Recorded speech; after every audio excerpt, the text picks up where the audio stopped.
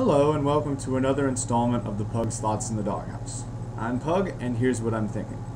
First off, I would like to thank TC Females, Everyday Adventuring, Eric PAPC, and OR Yankees for subscribing. I really appreciate that. I also got my first hate comment. Somebody called me an idiot in one of my videos. And I was amused by this because I think it's awesome that somebody would take the time to do that. And I find it funny because a lot of us here on YouTube, we're just fans, you know, and this is really casual compared to actually being on the radio and television. Believe me, I know. I've had experience with television and radio. And yeah, so I thought that was kind of funny. So I have some other comments to get to. First of all, the Kit Harvey sent me links with Aussie Rules Football. I have watched them. I checked it. Oh, it looks like we got a lawnmower outside. I have watched them. I checked out the Seattle Grizzlies website, and it's kind of hard to get around it. I was looking for the schedule, and I was having difficulty finding it. But anyway, actually, the Kid Harvey on ESPN3.com, there is some Aussie Rules football games, and I've been meaning to watch some of them. I just haven't had the time this past week with me going out of town, so I will definitely check them out. So thanks, Kit, for introducing me to another sport. Also, the Kid Harvey writes, good news about Golden Tate. I'm definitely feeling better about losing Burleson. And then he talks about the links to Aussie Rules Football, and I will say, I'm glad you feel better about losing Nate Burleson. Like I said, easily replaceable because the wide receiver core in the draft and also in the free agency market is very deep. Now I got Golden Tate. And I've heard, I don't know if this is true, but I've heard Golden Tate's going to wear number 81, Nate Burleson's number. Okay, and then R. Zen Kuken sent me a message. He wrote, I should clarify that I'm actually not a Seahawk fan, I'm a Jet fan. Whitehurst was the QB I was hoping the Jets would draft because he had a fair amount of pre-draft hype, but instead they went with the smaller, less athletic Kellen Clemens. We'll see how the move pans out, but I got a feeling it's going to work. Good luck this year. Good luck to you too. We won't be playing you this year, so good luck with the Pats, Dolphins, and Bills, and thanks again for the message. Also, just wanted to read this really quickly. Risen X Above says we had an awesome draft. Okay, so with all the comments and the announcements out of the way, let's talk about this week's topic. This week has to deal with retired numbers. The Seattle Seahawks left tackle Walter Jones announced his retirement last week, and that's the reason why I'm supporting the Hawks again this week. And the Seahawks have already come out and said that they are going to retire number 71 in his honor. And it got me thinking about what other numbers should be retired around Seattle sports. So here we go. Here's what I think. Let's start out with number 20. Now, because somewhere, somebody or an organization has to retire number 20. For the former Seattle Supersonic great Gary Payton.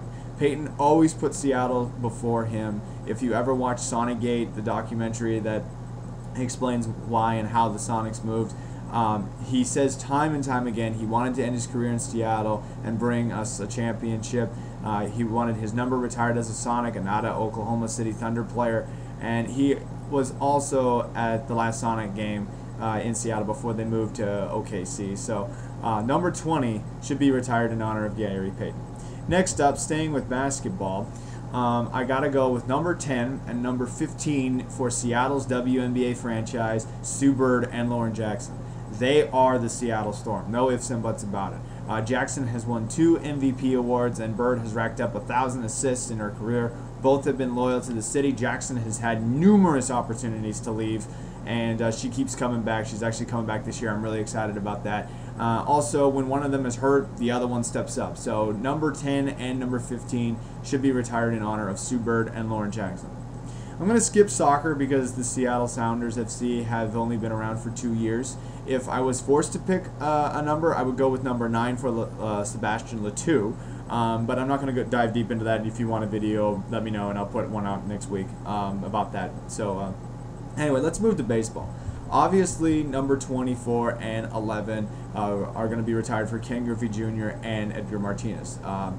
No one has worn 11 since Martinez retired, and Griffey is one of the greatest home run hitters of all time. Plus, Edgar has the best hit in the #1 hit in franchise history. But another number I think should be retired is number 21 for Alvin Davis. This number is currently being worn by Franklin Gutierrez. I think it was worn by David Segui when he was here for a brief period of time in the 90s. Alvin Davis has the nickname Mr. Mariner, and he was a hit before Griffey and Edgar. He was also the first Mariner to ever be inducted into the Mariners Hall of Fame.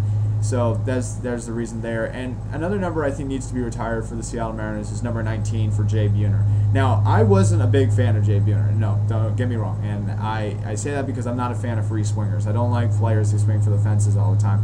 But I think 19 should be retired because, like Alvin Davis, he's in the Mariners Hall of Fame, and he doesn't have his number retired. So once again, I have number 24, 11, 21, and 19 for the Seattle Mariners. And then finally for football, alongside with Walter Jones at number 71, I think number 8 and 37 should be retired. 8 for Matt Hasselbeck, and because he's arguably the greatest quarterback in Seattle Seahawks history, and 37 for Sean Alexander. Now, I know there's a love-hate relationship between Sean Alexander, but here's the reason why I think he should be retired. Alexander is the only player in the history of the Seattle Seahawks to win the NFL MVP award. Now, you can say that it was because of the line, that you could say that was 1 year. I understand that, but the reason why I think his number should be retired for that reason is because Steve Largent's number 80 is retired, and he didn't even win that award when he was playing with the Seahawks. So to recap, I have number 8 for Matt Hasselbeck, 10 for Sue Bird, 11 for Edgar Martinez, 15 for Lauren Jackson, number 20 for Gary Payton, 21 for Alvin Davis, 24 for Ken Griffey Jr., and number 37 for Sean Alexander. Feel free to comment and give your say. If you think there are any numbers that I missed, feel free to type them down and comment wherever the comment side is, whether it's up here, to the sides, or down below. That will do it for this week. Thanks for watching, and until next week, this has been another installment of the Pug's Thoughts in the Doghouse.